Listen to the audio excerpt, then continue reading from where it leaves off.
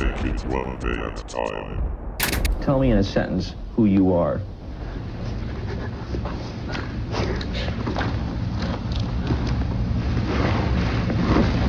Nobody. I'm nobody. I'm a tramp, a bum, a hobo. I'm a boxcar and a jug of wine. And a straight razor if you get too close to me. Brian, here's the other thing. You made a request to be traded. We were all waiting still to hear from Kawhi. Someday maybe we'll understand. My guess is we'll never understand it completely. We'll never understand it completely. When people are brave enough to escape from the grasps of a cult, there's usually a period of fear. Fear that the entity from their past will find them and hurt them, legally, physically, even socially, making you look like the unstable one. Some cults go as far as disassociating you from the rest of your own family, essentially making you an outcast, alone, as they continue to bury you and discredit you. It takes enough out of you just to get out, and then you have to deal with life after, with only the false tools and beliefs you gained from the cult. But whatever circumstances you have to deal with, one thing is completely clear: you don't ever go back. Your daily goal is to get as far away physically and mentally as you can. So now let's go to the relative present day and proceed backwards. Team USA minicamp is around the corner, and the speculation on whether Kawhi Leonard will participate or not is dialed all the way up. And while Camp Kawhi is signaling he won't, and Kawhi Leonard will not report to USA basketball camp, sources told our Chris Haynes. The talking faces on TV seem to feel a certain way. If you're ready to go, and you're feeling good, and you want to put to rest all these ideas that maybe you're not healthy enough, that maybe you're not going to be the same top 5 player that we got used to seeing, the 2-time Defensive Player of the Year, why not show up to camp? Now, to his credit, Kawhi has never really participated with Team USA, and I'm not sure why this would be any different, but whatever the past reasons, now there is a bright, blaring reason why he wouldn't want to go. And that's because this man is at the helm. You know, Mr. 𝗘yidziェЛ and Sean Ford thought it was important to bring in a new crew of young guys so that they get indoctrinated into knowing what this is all about. And to me, this is plenty reason for Kawhi, specifically Kawhi, to not participate. He just escaped. On a side note, I always wonder why Team USA and the powers that control that would replace this phony with this old man. I mean, he's got the reins for the next 20 years or whatever it is. He's gonna be like 100 by then. But I think it's a combo. It's the military background, you know, representing your country. It's probably really tickles his fancy. But also, it's that cold heart that really doesn't care who the players are and thinks humans are all interchangeable. This is a benefit to coaching this type of team. But what did he escape from? Let's go to the real beginning. With the first pick in the 1997 NBA draft, the San Antonio Spurs select Tim Duncan from Wake Forest University. Sure, this isn't the literal beginning, but theoretically it is. When Tim Duncan joined the Spurs, it allowed Gregg Popovich to take his final ultimate form, the one that the legends and myths would be built on. Now, yes, winning is a huge key in all this, and you can't fake winning. Winning really did take skill and superior strategy. Having 2 of the greatest big men in history on your squad sure helped. But there was something darker at the heart of this team, the core of the Popovich system. Because, you know, cult may be a good broad way of describing Pop and his system, but I think there's a lesser, more specific, fitting comparison. And that is dominant. But not this kind, not in the Shaq type of dominant. We're talking about this kind. Like in Dominatrix. You know, the stuff the 50 Shades of Grey books and movies are all about. Side note, yes, I've seen one of them. It came on HBO randomly one night and we watched it, deal with that. So anyway, the movie, while I watched this man, Christian Grey, tie up and spank an eager amateur woman, all I could think about was Gregg Popovich. Yep, deal with that one too. And the reason was that this control this guy had over this woman is far beyond the physical bondage. He has control over her mind and perception. And if you actually watch one of these movies, you'll see that it's not just her. He's got a whole clan of these desperate submissive women who are begging to be controlled and abused by him. And it really rang true that yes, this is it. This is the Popovich game plan, his whole system, his entire approach. So let me explain. Or let these guys explain. We do not have on our hands a potentially violent person or a rebel at all. We have then a person that is looking for boundaries. He then is looking for someone to tell him what to do. He's looking for someone to tell him what to do. So, to see if it's true, let's examine the framework. Let's examine the players. More than any team, the Spurs love bringing in unknown foreigners, the ones who barely speak the language or are relatively unfamiliar with the ways of the league. Pop has made it clear that he prefers the young international players over those from the United States, to the point where half of his team was foreign-born. But though this may not be incriminating on its own, it is a fact that these players are more dependent and grateful to be in this position than someone who knows they could play for any team. And along those lines, the other source for the Spurs' talent is the D-League, or G-League, the XYZ League. Prime example, Danny Green. And those players, much like the foreign-born players, are saturated in humility and simply grateful for the chance. Popovich upset at Danny Green. These players will also do whatever the heck they are told. And then we have the outright deviants. The nut jobs, the ones who may participate in weird shit in their own lives, on their own time. This world of control and submissiveness is a game to them, and that's how folks like Dennis Rodman and Steven Jackson and even the hack jobs like Bruce Bowen thrive in this system. And the final group, the old and desperate. And these are the players who are either ring chasing or reaching for a respectable place to play for their final years. These players are the ones running on fumes and thankful and grateful to just be on a good team with a chance to win. They are desperate. And desperation is a hell of a drug, because you can be convinced to do anything. What's common between all these groups is they are in a mental space to do whatever they're told. You've got to accept coaching. It's not criticism, it's coaching. They're more humility than hubris, more gratefulness to just be here than confidence they could play anywhere. This alone shows how Pop and crew build their cult of control. So okay, once you have your followers, the perfect group to exploit and brainwash, you still have to exercise your power. And Pop does this many ways. And it's not just on the players, by the way. Pop tries to control every scenario he ever encounters. The players, the press, the fans, the whole damn league. And the way it starts is by blatant acts of disrespect. But let's start with how it's exhibited through the players. Let's start light. Let's look at Pau Gasol. Yeah, I only bring him up because I for real forgot he was even in the league. And that's a direct result of how the Spurs use and are slowly burying him alive. The chances of Pau Gasol, for any reason, breaking through with a great or outstanding performance are nearly zero, because that's not what the Spurs want from him. They just have him and use him like a slightly shinier, less durable Tiago Splitter or Aaron Baines. I know he's old, but he's also at his all-time least minutes and least points, and sometimes he doesn't even start. I mean, seeing him on the Spurs makes you forget what kind of dominant scoring force he was in a previous life. But again, the Spurs just want you to submit to the system. This is also what Pop tried to do to David West, but David West never quite fell for it. He bailed after a year because he's a player that had too much pride to submit. But when Pop had Tracy McGrady on the team, clearly past his prime, he also effectively killed any chance of a Twilight career because he never played him. Pop never gave Tracy a chance to redeem himself or shine for a moment in his final years. Listen, I know T-Mac was in his twilight, but I'm sure a ton of folks didn't even know he was ever on the Spurs. I mean, he was even there for the finals against the Heat.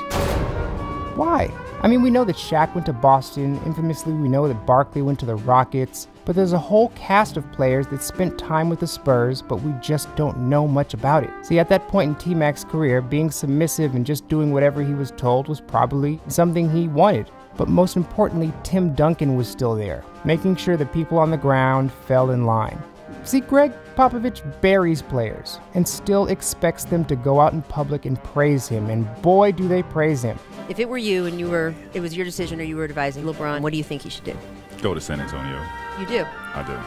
I think him being coached finally by an elite coach and Pop. This is just his power play. He even liked to test the waters of power with Tim, sitting him at odd times. And even in a situation like Game 6 versus the Heat, that monumental shot by Ray Allen where the Spurs couldn't secure a defensive rebound. For some unexplained reason, Pop took Tim out, and I always believed that was a simple moment where Pop wanted to remind the world who was in control, and that the players are nobody, and he is the system. That may seem reckless, but reckless was his MO. This isn't a conspiracy. He really believed he was so damn smart, smarter than everybody's instinct, and thought Boris Diaw, Chunkster Boris Diaw, would be better in these final few moments. He tried to one-up everybody, instead of just doing the clear and obvious move. It's like when the Seahawks threw in the Super Bowl instead of running, like everyone thought they should.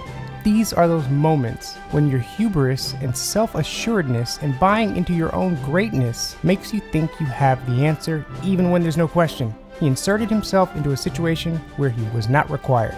Sometimes you are so brilliant, which Gregg Popovich is. You are so brilliant as a head coach that you can make questionable decisions because you're constantly thinking. You overthink Sometimes you gotta let it ride, man. Yep, that's exactly what I just said. So then what about the players that don't fit? Again, players like David West with too much self-worth and personal pride. Well, we watch Pop disassociate them as fast as humanly possible. Remember Jason Simmons? He was an accident, a young guy who started to show flashes in garbage time. He was clearly a player with potential. He was a surprise player that any team would have been ecstatic to discover. But then why was it almost expected that Pop would dump him? I remember that. It was made clear he wasn't going to be a Spur long-term. And sure, they made some stuff up about the contract, but who the heck does that? Dump young potential talent? I mean, he even came out of the D-League. Exactly how Pop likes him. And Pop got zero blowback, not any media criticism for bailing on him. Now, the real reason Simmons was excommunicated was that this kid did not fit the system that requires players to be nothing, interchangeable and worthless outside of Pop. He just showed too much individuality, too many of these. Clearly not a submissive type, so Pop had to let him go, initially offering him a measly $1.6 million before rescinding the offer altogether. So now let's get deeper, uglier. Let's talk about Manu. Poor Manu. A classic case of being born into captivity. Barely knew the language, conformed to a world that Pop built, almost immediately. But Ginobili always pushed Pop with his style of play. He'd get flashy on the court and try to play hero ball. Throughout his career, he drives Gregg Popovich crazy. He pissed Pop off numerous times. And Ginobili remembers one time in particular. I got an offensive rebound 1 minute to go up one, and I took it to the three-point line, and I faked a shot. And I looked at him, and I saw him jumping, not LeBron James style. He jumped this high. But he did fit the personality type, so what was Pop gonna do? He exercised a serious power play, making Ginobili a sixth man in his prime, capping his career trajectory. For real, a man who propelled the Eurostep into new heights, was a key part of 4 championships. Why did he only make the All-Star team twice, 2 times? I believe Pop did this on purpose. Cutting off people's potential, not allowing them to reach their ultimate heights, is sadistic. It's sick, man, it's selfish. And he does that to this day.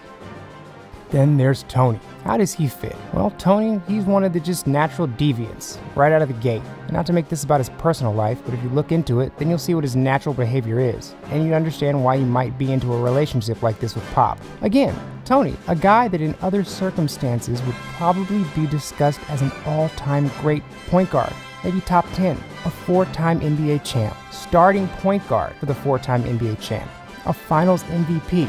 As for point guards, it basically goes Magic with 5 and then Tony with 4. Also back to that Ray Allen shot, if you look back at that game, if the Spurs win, we'd be talking about an all-time great finals performance. Tony Parker was balling in that game. And don't tell me they don't mean anything because it was Tim Duncan's team. No, again, Tony was finals MVP one year. And regardless, when it's usually a guard-big man combo, both players usually get credit. I mean, damn, he was putting up 20 a game in those winning years. How is he essentially forgotten in the conversation? Why does he feel like an outsider when you talk about all-time greats? This is Pop's doing. He cut him off at every potential breakthrough. Listen, this is about dominance and submissiveness. Even LaMarcus Aldridge. You know, we thought he left Portland because he wanted to be the #1 option. Remember, his quarrel was with a billboard or commercial that only featured Damian Lillard, and he was not happy. He wanted to be featured too. You remember that drama? No? You don't? Why don't you? Because he's not a dominant personality. Do you even know what his voice sounds like? If I told you he had a European accent, would you believe me? See, he thought his issue was that he wanted to be #1. He felt his ego growing. But what he learned, was that he just needed someone to tell him to shut the fuck up and get back in line. Apparently that's all he really needed. But in his case, it did take some extra manipulation to get LaMarcus to submit. As an outsider, he was not the typical Spurs archetype, so there had to be some breaking down. And that's what happened his first year. Pop tried to break him. Gregg attempted to change everything about his game. And we did hear a bit about this stage. LaMarcus leaking or signaling that he wasn't happy. From what I'm told, this is an individual that is very, very unhappy in San Antonio right now. He feels that the Spurs have compromised him, his productivity. They have hurt his game. And as a result, he wants out, Max, and he wants out in the worst way. But this was just Pop's usual boot camp style, military approach. He has to break you first and then build you back up in his image. So he did that to LaMarcus, and then after year 1, he started to allow LaMarcus to do what he did best. And now Pop has demonstrated the control he needs. And somewhere in the process, it stripped LA of his ego and ambitions to be a star. LA was now a Spur. But this wasn't always the method, because for nearly his entire career, he had a partner in this system. Tim Duncan was clearly the key. He was the elder statesman. He was the guy that showed the new submissives how to behave. And because players respected him so much, their respect transferred over to Pop. Pop's level of respect is so high. Even the simple fact that everybody calls him Pop is weird. I mean, you can't say Pop every day of your working life and not have it settle in with some meaning. I mean, he was really consistently called a father figure by many players. Pop, he's been like a father figure to me. I feel like a daddy, to all these guys. But back to Timmy. Just like in any successful cult, you can't just have the man at the top. You need disciples on the ground showing the new members the way and how to behave. I know there's a name for that, but whatever. But Tim Duncan was essentially the Tom Cruise of the Pop cult, because Tom Cruise was the ambassador and face of Scientology. He was promoted and relied on to make the broader system work. And maybe most importantly, Tom was constantly praising and elevating the leader of the Scientologists, David Miscavige. That I have never met a more competent, a more intelligent, a more tolerant, a more compassionate being. And I've met the leaders of leaders. Okay? I've met them all. So I say to you, Sir COB, we are lucky to have you, and thank you very much. And even the folks who didn't know him all that well, the respect they had for Tom was easily transferred onto David. Tim Duncan was that. And as a side note, if you look into Tim's rumored personal life, much like Tony, he's a deviant too. And it has nothing to do with the potential that he was gay. It's this idea that he had a live-in boyfriend at home with his wife. I mean, to each his own, but this ain't a typical arrangement. So going to work, playing theoretical sub-dom grab-ass with daddy, may not have been a total stretch. Let's move on to the elephant in the arena. Kawhi. The outer shell screaming dumb little submissive, clueless, and naive, and in need of instruction. What? He clearly saw Popovich as a figure in control and wise, and, maybe he was. But we need to start judging Pop in the post-Duncan era more realistically. How many times have you heard this? Pop would go after everyone, and sometimes he'd even get in Duncan's face, which signaled to the rest of the team that everyone could get it, and everyone's equal here. That is pure manipulation. This method of yelling at your superstar in public was the way to make everyone accept the yelling and abuse. He'll still scream at me, but it's different now. Because if Pop would reprimand the star, well, he could reprimand anyone. But that's why I love Gregg Popovich. There are no favorites on his team. It doesn't matter if it's Tony Parker, Tim Duncan, or Kawhi Leonard. He's going to give you exactly what he's feeling. And if Timmy didn't complain or take it personal, What I was trying to do yesterday, you're being stubborn. then they absolutely couldn't either. Other people behind you like, oh, he's getting on Tim. Well, I better fall in line behind him. This anecdote has been told over and over and is one of the keys to Pop creating his own reality. And he is getting into his star player, Kawhi Leonard, scratching his chin. I'll tell you what, folks, he'll get the message. That's just the way it goes in San Antonio. But people clearly knew Pop wants everybody below him, accountable to him, and eager for his instruction. And the other thing that's also clear is he does not like stars. Because when he gets his hand on one, he burns them, cuts them off, kills their potential, lowers their ceiling. And again, that's why he has that obsession with drafting and finding D-leaguers and foreigners with the gratefulness and appreciation that is innately doing the work for him. These guys come in praising Pop. So when Kawhi started to question the system and Pop and his infinite wisdom, we saw the system do what cults do. It started trying to purge the dissenter, tried to eliminate it on many fronts. The person who dared to question the system. And all Kawhi did was initially ask for a second opinion on his injury, but it devolved from there. What do you do if you're the star player and your organization, you do not trust its doctors? And yesterday, the Spurs decided to announce to us that the team doctors have cleared him, which puts Kawhi Leonard in the position of fighting the organization on what he believes to be his body and his health. Seriously, you would expect, like with Kobe or MJ, in many other instances, when a star gets a little uncomfortable and acts different, especially when there's a fissure with management, what usually happens is that the organization will bend over backwards to accommodate the star. When Jerry Krause said that organizations win championships, not just players, that offended MJ, and he never really resolved that. But the organization, Phil Jackson specifically, stayed on MJ's side and accommodated him. When Kobe demanded a trade after a couple bad post-Shaq years, the organization did what they could and got him some help. Even Cleveland tried to do this time after time, giving into basically anything LeBron wanted. And even with the owner and player having irreconcilable differences, which was completely understandable, because who the hell writes this kind of letter about a guy, they still did what LeBron wanted. The Spurs, it seemed like they could have easily supported Kawhi and stood by him. But after we talking non-professional playing folks on TV hyped Kawhi up to the top tier of the NBA talent, and the doubt seeped into his mind about whose best interest the team really had, you would expect that's the time for the team to make nice with their franchise player. But no, they behave in a complete ass-backwards way, and not only begun to paint their own narrative of an ego-filled diva, they also sent out the disciples to defame him even more, taking on the idea that he's soft, he's a bitch. It's out there, he's with us, but you know, it's hard when you don't practice with the team. The bulk of the camaraderie and is pre-game, post-game, and half-times when you're going through adversity or some trouble, and he's not with us most of the time. I've been through it. It was a rehab for me too for 8 months, you know, so same kind of injury. Mine was 100 times worse, but the same kind of injury, and just try to stay positive.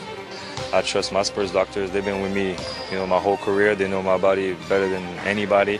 And so for me, it was a no-brainer to do the surgery with them. So when I did my injury, 48 hours I was in surgery. I didn't take like 2 weeks and go through option. Pop was not going to be bested. This was the most cultish thing possible, publicly discrediting Kawhi. This is literally what the Church of Scientology does. Tony and Manu were clearly instructed, or inherently through their training, they knew it was time to turn on Kawhi and purge. Anything that comes out in the media, or anything that needs to be distributed down to the team, right? It comes from Pop through Tony and Ginobili. Now, y'all might not believe this. What the fuck?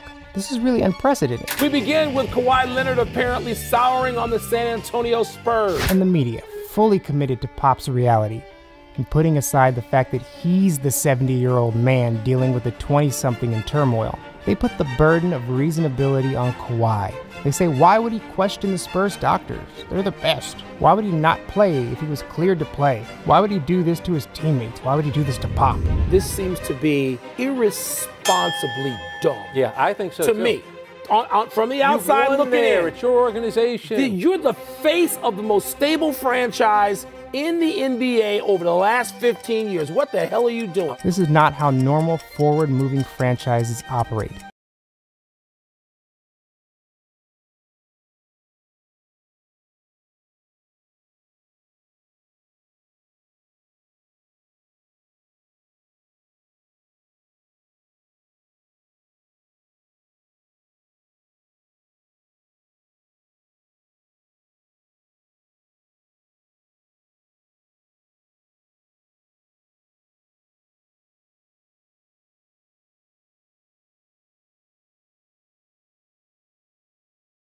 You know the situation where a kid gets kidnapped and held in the basement for 20 years, and at some point they just accept their reality? That's when the kidnapper likes to demonstrate their power. See, the ultimate power play of cults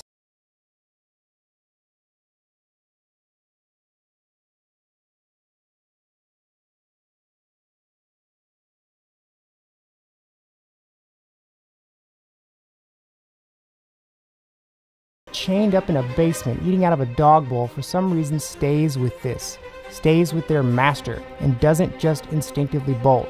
There's a force or restraint that is put on the kid that is placed so deep in their brain that they cannot get loose.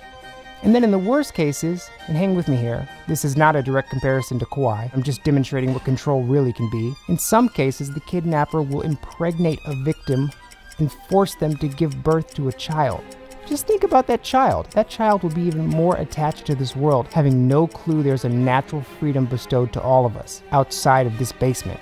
This is just the level of control a person can have. It's not just physical, the handcuffs, it's the mental control, having the victim truly believe there is no other way. So that's where we're gonna jump back to basketball. There are no handcuffs, but there's contracts, and that's the conventional prison bars. But with Pop, he goes further and installs the mental restraints, and he exhibits his fetishy behavior of presenting freedom, his version of walking his prisoner out in public. And the way he does it is by first, not allowing his players to become marketable or brand faces. Somehow he blocks them from exercising their full potential. But then, what he does is allow them to do one advertisement, one spot every year. And he gets them all involved in these local supermarket ads, giving them the facade of exposure, but ultimately not really. Have you seen these? It smells great, fellas. What's cooking? H-E-B specialty burgers. You have the brisket burger, the blue cheese burger. Don't forget the salmon burger. Sounds great. Can I have some? Sure, so we should... I don't know, share? No, we would need to... cook more? Come on, man. You know what we want. Toss another burger on the barbie? Yes! I love his accent, man. Why would you toss a burger at a Barbie? These guys are not doing advertisement. Maybe they're not allowed to do advertisements for a lot of companies. It's a snowball. And then they show up in these local-ass spots. All of them. This is control. I mean, I get it. He's not literally blocking them from big ad campaigns as they've popped up here and there. But what he has relied on are those mental handcuffs, and having an environment where doing outside stuff is super duper frowned upon, and it's a distraction, and I don't know, not a team first type move. In strengthening his blockade, you have your main guy virtually absent from the big brand game. It creates a wall, a subconscious line you must cross if you want that world. It's Pop's line in the sand that nobody really questioned, mainly because they're all so damn thankful and humble. Side note, look at LaMarcus over here. Not sure a regional supermarket ad is what he originally thought of when he left Portland to become a star. Another sign of cult behavior was how this Kawhi situation ended. The image of Pop is benevolent and smart and fatherly. But what father ends a relationship with spite and vengeance? What father figure turns on a decade-long relationship with a son in an effort to bury and banish him? And it was personal. Through the media, we learned that Kawhi's dream destination was LA. And given that the NBA is primarily a business, drenched in competition, understandably, he couldn't just send his best player to a rival in the same conference. But at the same time, you don't have to find the literal, complete opposite in every way and send him there either. You don't have to literally send him to another country in the cold. A team that, other than the Spurs, probably gets the least publicity. Their ratings don't even count. And it's not even by their choice. Even with the winning and the attempt at branding, We the North, and Drake, the Raptors as a top-tier NBA brand just has not stuck. There is not a wave of young fans jumping on the Raptors bandwagon. Not a lot of Lowry jerseys bouncing around the streets of Missouri. The Spurs, Pop deliberately sent him there as a fuck you. Again, to keep his system in place, he has to spot the dissonance before it develops. And that's the young, talented players who don't immediately fall in line, or they show too much character, off and on the court. But it's beyond the team.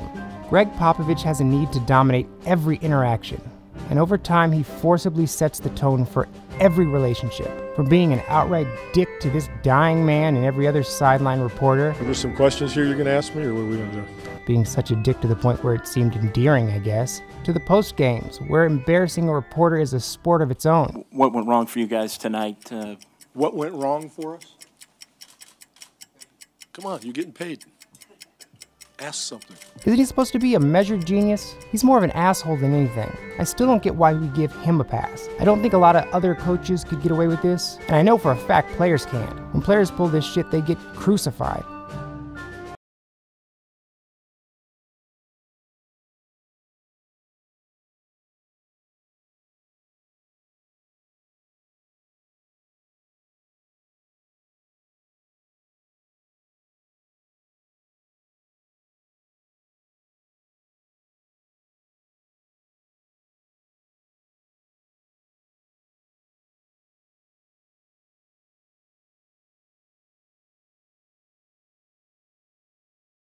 dominate the relationship, making the league submit to his will. It is sick.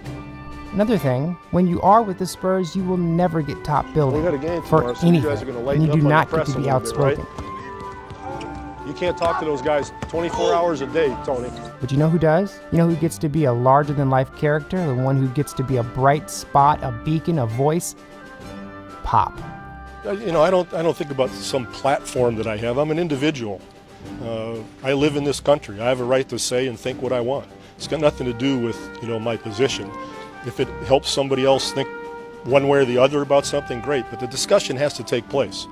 Political statements and all. We love Pop's take on the world. Some folks even tossed out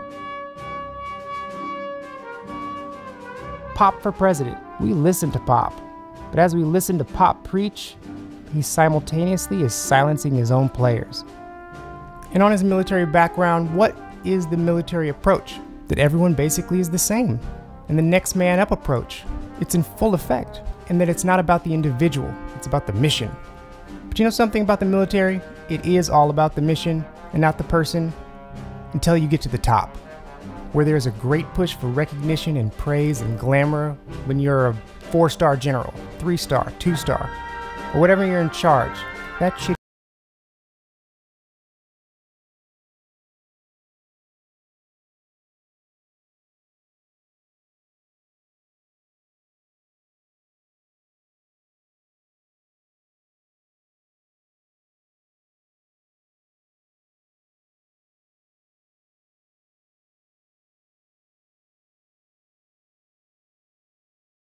With 2 G's. The biggest thing is, you know, with Kawhi, this is the first time that Pop has a superstar that he can't control. This is the first time that the superstar doesn't march to his beat. He's always had a great relationship with Tim, Tony, and Ginobili. I think this is where it stops. And people wonder why it's so messy, why their meeting in San Diego that was billed as the last chance to reconcile was only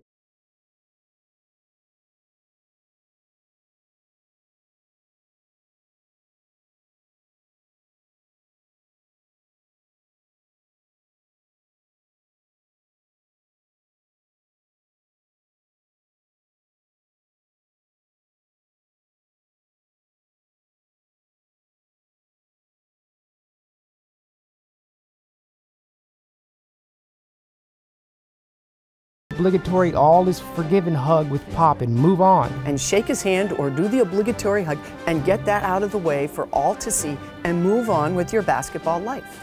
Yep, that's exactly what I just said. Well, guess what? You don't go to the jail and hug your kidnapper. You don't embrace an abuser just for the optics. After you finally get away, you stay away. Kawhi is a young man, first time away from his cult. He needs time and distance. I mean, their meeting was 10 minutes long. That's not on Kawhi. Kawhi's in his 20s. Pop is in his 70s. And he's the father figure. This is on Pop to mend this wound, even for the ability to move on. But as we covered today, this is not his goal. His goal is to dominate and control and make people submit. And if you don't, he will treat you like shit and cast you off. And the 10-minute meeting is a demonstration of that. The meeting that Pop and Kawhi had in San Diego, the one time they sort of spoke and saw in person since Kawhi had left the team for good, lasted 10 minutes. So that is how everyone in the organization knew that did not go well. Just because Kawhi ascended to the top of the league and gained a new perspective, where he started seeing himself on the same level as KD and LeBron, and wondering why his trajectory didn't include the perks and fanfare that theirs did. A top 5 player who couldn't even get a max shoe deal. And don't let anybody tell you it's because he's quiet. Are you kidding me? That's an entire angle Nike or whoever could play up and build an entire campaign about. The tagline could be, don't talk about it, be about it, or some mess like that. The quiet storm, I don't know. The problem is that he was under the Spurs' thumb and everybody knows there is zero flourishing under Pop. There's a long receiving line to kiss Pop's butt. And oh my God, he can't stand Donald Trump. He's the greatest thing in the world. Well, here he is being a bully. And to me, messing with a guy's money, Kawhi Leonard, whose future's on the line, I think Pop's being unfair. Kawhi, a young man who put in the work. He's the reason he became what he is. But everybody was and has tied Pop's name to his success. he would forever be known as a Pop creation, or something that Pop found and nurtured. And for such a quiet, unabrasive player to get to this place in the NBA, people thought he needed this perfect organization to fit his personality. That it was because of the Spurs and the Spurs system that he became who he is, and that such a meek person can become such a player. But this is false. What we understand as Kawhi isn't his personality, at least not forever. It doesn't have to be. And see, in San Antonio, they are used to guys just doing whatever they want you to do. Tim Duncan, David Robinson, Parker, Ginobili, that's how they work. Kawhi, even though he's quiet, very quiet, he's his own man. All this narrative reliance on the Spurs and Pop specifically, that's gotta get annoying after a bit. At some point, being a grown-ass man, you want to step out of daddy's shadow. I feel like a daddy, to all these guys. And make your bones as Kawhi, and not just Pop's creation. He should have room to develop and explore, to break out of this dumb, clueless persona that they perpetuate, even in those dumb commercials they do. Why would you toss a burger at a Barbie? I mean, I cannot overstate how crucial and obvious these HEB commercials are, this method. It's a snowball. People believe TV, and we know that to the highest degree. So what happens is it turns into another blindside narrative. Poor, uneducated black kid who, without the generosity of some white savior, would not have made it. So now he has a chance, kinda. But don't make him go back. Don't put that pressure on him to mend this relationship with this elderly man who can't even be kind enough to answer a couple questions after a game. You're serious? Yeah, I'm serious. We should not be shaming Kawhi into going to Pop's Team USA minicamp. That's just sick. That is not on him. It is truly weird how a sign of greatness is having players come to your organization and completely conform, losing their personality or edge and fading away into submission. We say it's all about the team, but it's all about the team until the career is over. And then you're on your own. But that's Pop, and you can appreciate him all you want, but I believe we should know what he really is.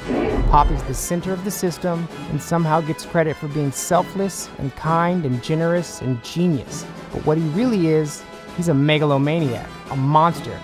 He's obsessed with control, a man with a God complex. He's full of anger, resentment, and vengeance, and clearly has zero regard for any of his players, unless they do exactly what he tells them, and fully submits.